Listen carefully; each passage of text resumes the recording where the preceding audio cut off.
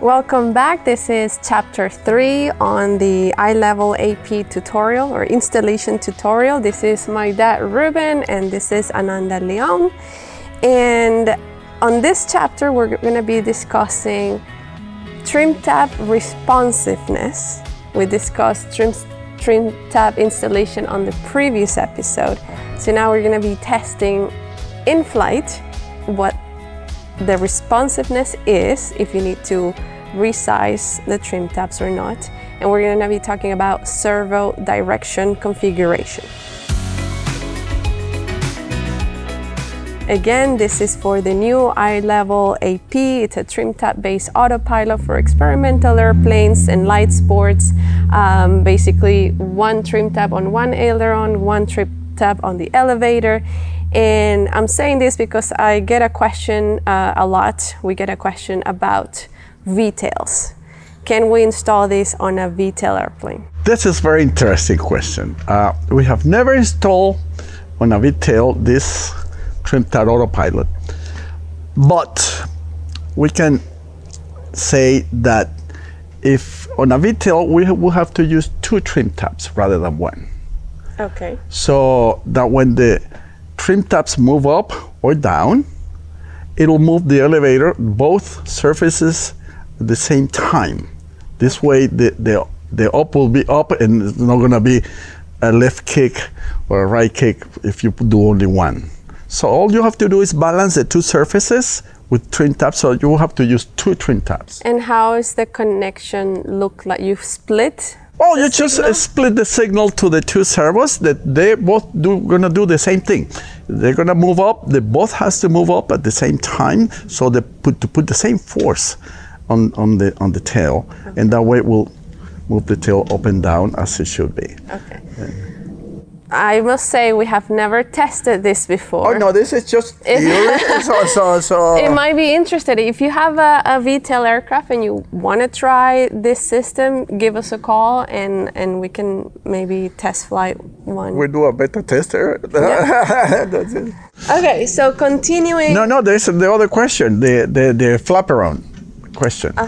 Flap around question is the flap and the aileron now being both used at the same time, but the flap all it's doing is moving the ailerons down to some position, but the ailerons still move. So on the flap around, the servo should do just as well as with a normal aileron. Okay. Again, we haven't tested it yet, but the physics says that you should be able to install 1 trim tab on 1 aileron, and that should be enough. Okay.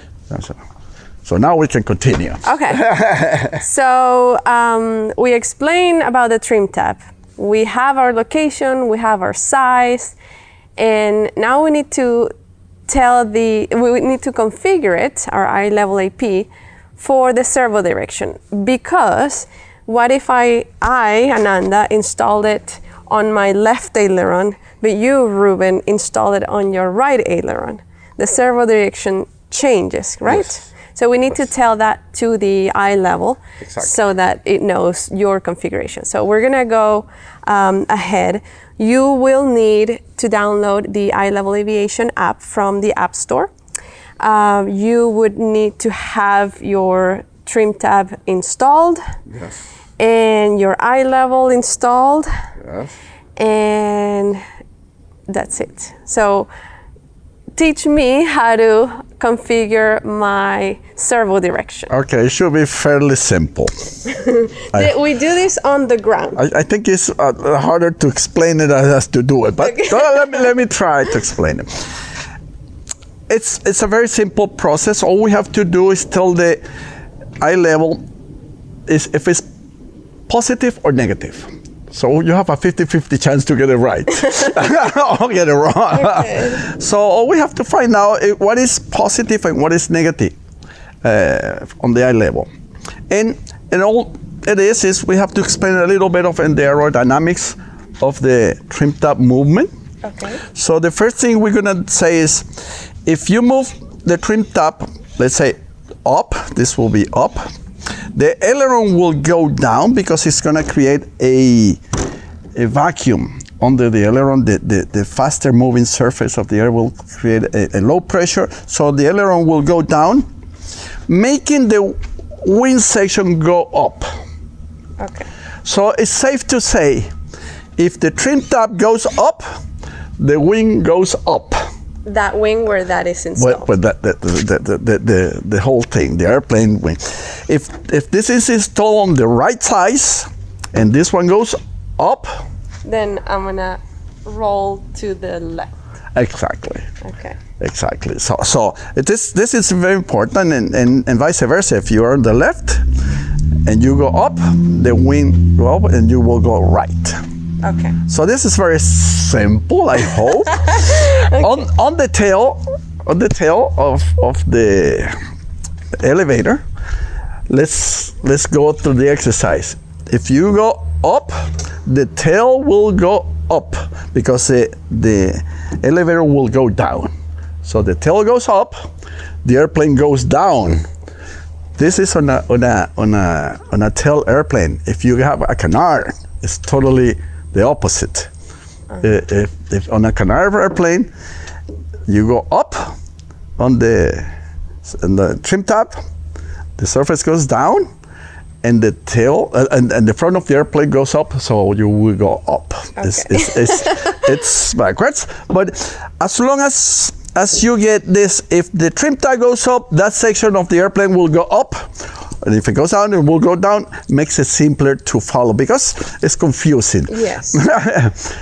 Okay, so on the app, basically, I'm gonna go to menu and I'm gonna go to autopilot, and I have my autopilot interface. And I have this trim section here. Okay. Okay, so when I tap on that, I have left and right, up and down. Teach me how to configure my left and right. Well, since I was Ruben, you stole on the wrong side of the airplane, but I just stole on the right side. Let's follow this. This RV has the trim tab on the right. Okay. Okay. Let's follow this idea. Okay, we do have. So on the trim controls, if I trim right, I'm gonna click right. Okay, you will click right a lot here, and you will see the trim tab moving down. Uh-huh. You can maybe I have it connected here. If you like, trim on this one. Okay. Let's trim. We'll simulate like if we were on the airplane. Okay. Go ahead, trim right a lot. See how this one is going down? Uh-huh. So I'm trimming right. You're trimming right. This one is going down, which means that the wing will go down. Which is correct. Uh-huh. Okay. So we got a 50% right the first time. Okay. Okay. So let's say now this is my left aileron. Okay, so this is your airplane. Don't mind, you install it on the left side. Actually, the left side is better because you have on the pilot side, you can see how your trim tab is working. So I'd rather have it on the left side and on the right side, but you can install it anywhere. Okay. So let's say I follow your recommendations. I install my trim tab on my left aileron. Exactly. And I trim right. Okay, you trim right. And it's going down. Down, so the wing goes down. So it's backwards. Meaning it's gonna go left and you're trimming right. Mm-hmm. So it is backwards. So now we have to tell the iLevil, hey, this is backwards. We don't wanna fly like this because the airplane becomes unstable. So what we do is we go to the app, we're on the trim tab, and we go into a little wheel on top here and we click the little wheel. And we go into the configuration window.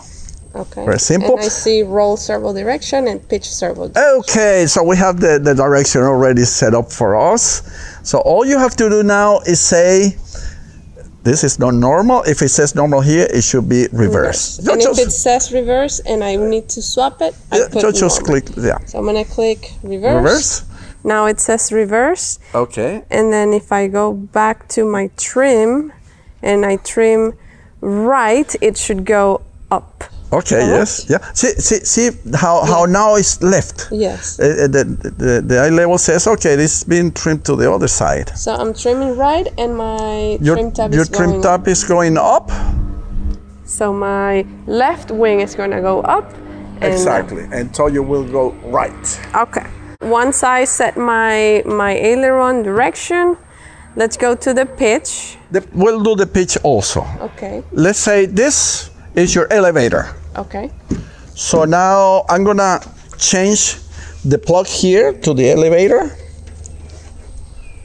And okay, now we are on the elevator. So elevator, if I pitch up, this thing is moving up. It's moving up.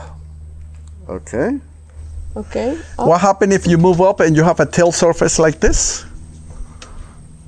The tail goes up. What happens to the nose when the tail goes up?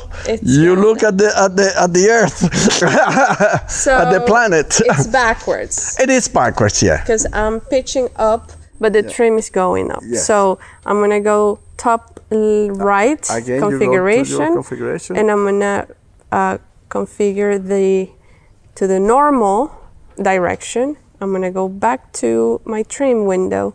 And if I pitch up, now my trim goes down, which means my tail goes down, which means my nose goes up, and I'm trimming up. Exactly.